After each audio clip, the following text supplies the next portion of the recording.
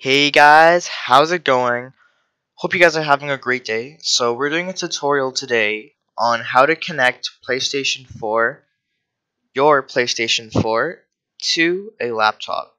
So guys, basically this method is going to allow you to wirelessly play from your PlayStation through your laptop using the internet. So this method that we're going to be using does not require any wires except the charging cable for your controller, which gets plugged in into your laptop or your computer.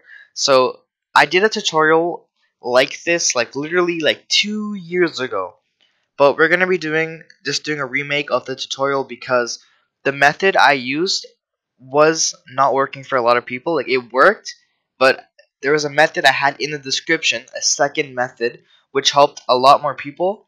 So we're going to be doing that method instead. Um, so yeah, without further ado, there's going to be a link to this website in the description. Do not worry, a lot of people had concerns that there could be a virus, but trust me, there is no virus. This comes from the official Sony PlayStation website, which literally is the manufacturer of your console. So yeah, trust me, this link 100% safe. So yeah, so when you guys get to this website, you guys are gonna see there's two options: Windows PC users and Mac users. So there's a bunch of steps. You can also read through these as well, but unfortunately, it does not work if you have Windows 7. So you gotta have Windows 8.1 and Windows 10. You do need a decent enough computer which has a processor which is above these that are listed over here. But for most part, it should work on your computer if it's Windows 10 and it's decent enough to run. Um, so yeah, it also works for Mac. You just gotta click the download link and there you go. So I'm running Windows 10, so I'm gonna be clicking Windows PC. But the Mac user, it's the same process. You just click and download. So yep, we are going to download right here. Alright, so we are about to open it. So we are going to be installing this onto my PC. You can do this on laptop. I usually would do this on my laptop, but my desktop is something I use really often. So yeah, I'm just going to save it to my local drive. 1 second, guys. Alright. Next, we're going to click install. And there we go. So it should be on my desktop. Yeah, my desktop's really messy because I have like a broken monitor. Anyway, so PS4 remote play, and this should appear. So next step, you are going to need to plug in a DualShock 4 wireless controller. So we're going to get I'm going to be back. I'm going to get the adapter for it for my controller, and also grab my controller. Alright guys, so basically what you guys are going to want to do, since it says connect a DualShock 4 controller using USB cable or the adapter. So this is the cable we have right here. So we're going to plug it into our controller.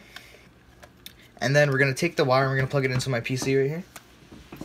We're going to click start now. So at this point, you're going to want to make sure that your PlayStation is online. I'm going to have to sign in. I'm going to cut this part. Right before you guys do this, make sure you have your PlayStation on and connected to the internet. Alright guys, so for method number 1, this one's pretty simple. You just need to make sure that your PlayStation is on and that you just have the application running, and it'll automatically detect that your PlayStation is connected to the internet. So yeah, this one you don't really have to do much, but for the second method that I'm going to show you right after this, you're going to have to use a code that you're going to have to put in manually. It's really easy, so either way, you should have it up and running at the end of this video. You can actually, so yeah, settings over here is awesome. You can adjust the video quality for remote play. So right now it's standard 540p, so it's going to be really like low quality. But you can do, if you have a really good internet connection, you can do best.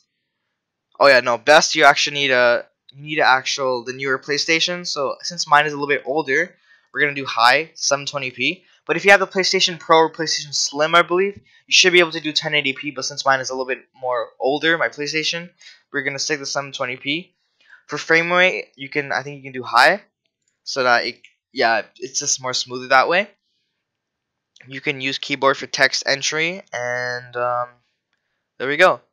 So we're just gonna click OK. We're gonna do the second method now, guys.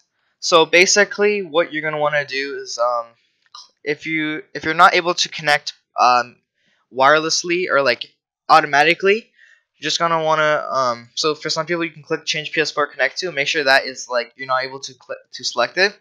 So click start. So right here it's gonna say register manually. You're gonna want to click that.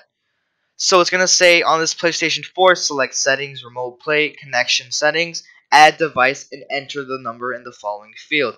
Now this number over here, it's gonna appear on the PlayStation on the settings. You gotta go through the settings. So it changes from time to time. So don't worry if someone can see these numbers because it changes from time. So we're gonna just switch over and we're gonna show you guys how it works on the actual PlayStation. What you guys are gonna want to do is you're gonna want to go to settings.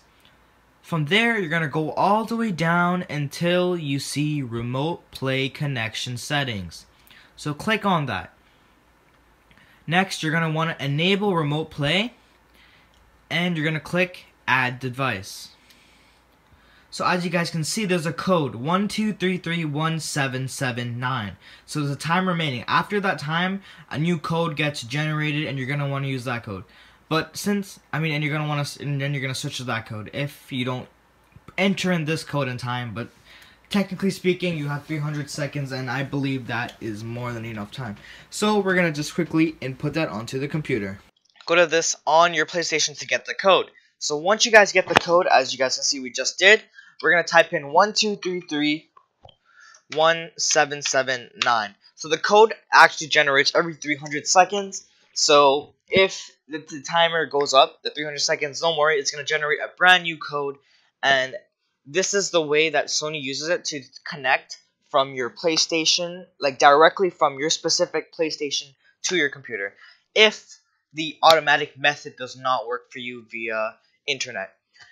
So I just want to also let you guys know that this method, so yeah, click register. I just want to let you guys know that this method is a wireless method. So that means that your PlayStation can be in one room, and I can take my laptop, I can go downstairs and have my PlayStation be upstairs, and I can connect directly to my console. So that's one of the best parts about this. So as you guys can see, we are live. Hold on, my controller's having a little bit of problems here. Alright, so as you guys can see, yeah, we have our PlayStation that is being screen recorded on my desktop. So this is awesome. We're gonna go I don't actually have PS Plus, so we're gonna just go into a LAN game or multiplayer. Let's just play some bots real quick. We're gonna set up some bots. Let's just do regular, it's just a test, so I'm not gonna try hard on some regular bots. But yeah, as you guys can see, like when you update the resolution, like I've shown at the beginning of the video, like right now it's playing at 720p, so the quality is actually pretty good. So what I would suggest is you plug in an Ethernet cable to your PlayStation. That way your PlayStation can basically be as fast, like have the fastest connection possible. Because what I find is that on the older PlayStations like mine, the Wi-Fi card isn't as good as like the PS Pro or the PS Slim. So I would suggest using Ethernet.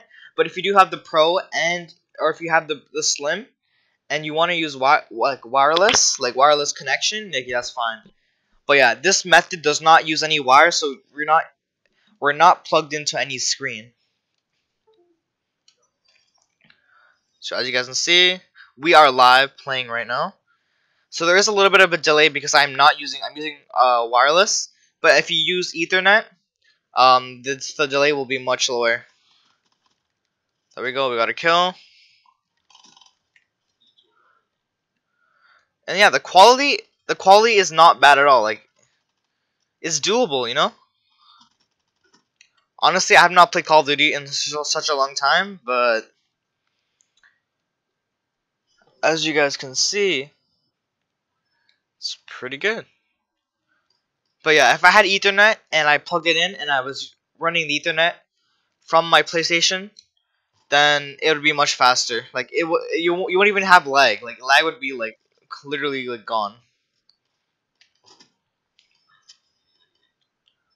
So yep, are done and like once it's all set up and connected at least once, like I can close this software. I can turn off my PlayStation. So what you do is you leave your PlayStation on rest mode, and whenever you want, you just open the application, PS4 Remote Play, and then you just click Start. And from there, it'll search for your PlayStation automatically since it's already been set up. And bam, right there, it's connected, it's shown, and there we go.